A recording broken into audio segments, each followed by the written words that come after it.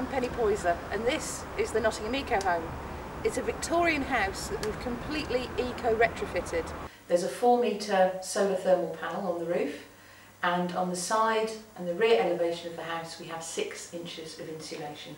We didn't want to change how the front of the house looked on the street, so on the front elevation we've actually internally insulated. If you look up at the cornices, we've actually restored them. Everybody's familiar with Velux windows. What's different in this case is the depth here. This is actually suspended plasterboard where we've blown in 300mm depth of blown insulation, which is basically recycled newspaper.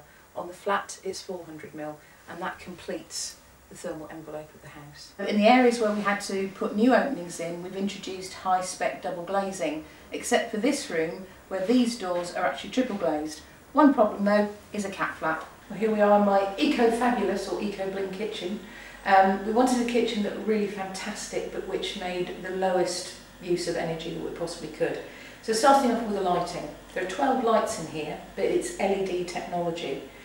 But when they're all on, it only takes a total of 36 watts. When it comes to appliances, our fridge and washing machine are A-rated and AAA rated. We have an oven which is a combination microwave, so that cuts down cooking by 2/3. And we have an induction hob which is 50% more efficient than a conventional one. So that whole palette really brings the energy use down. But it isn't just that. You've also got to consider what the kitchen's made from. So we've got recycled yogurt pots for the doors, and then behaviourally, I'm really careful about how much energy I use when I cook. Now our downpipes look fairly normal, except that they're made of copper, but instead of just going into a soakaway, it actually is part of our rainwater harvesting system, which supplies us with water for our low flush loos, our washing machine and external tap. The other thing that's slightly different is that we have 3 heat exchange units. Now when you have a house that's prone to damp, which Victorian houses are, it's really important to keep the wet areas, so that's kitchens and bathrooms, as free from humidity as possible. So these very clever units literally take the heat out of the air and the moisture.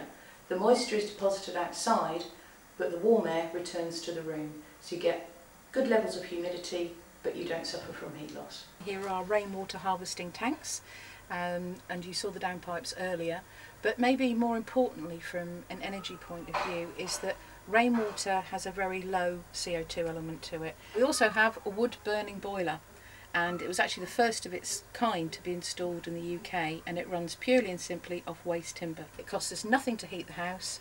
It is hard work, but it's a great feeling when the house is warm and you know it's free and it's the result of your own sweat.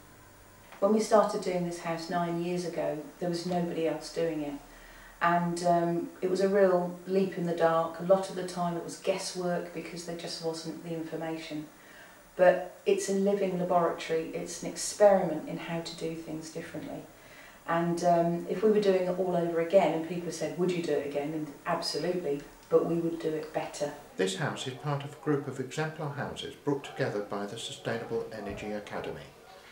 This project is part of the Old Home SuperHome campaign to reduce carbon emissions from existing houses by 60%.